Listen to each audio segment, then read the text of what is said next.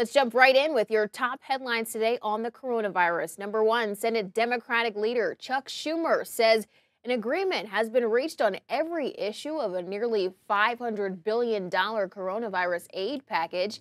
That money set to help out small businesses, hospitals, and virus testing. Now, the bill hasn't been passed just yet. There are still some final decisions to be made.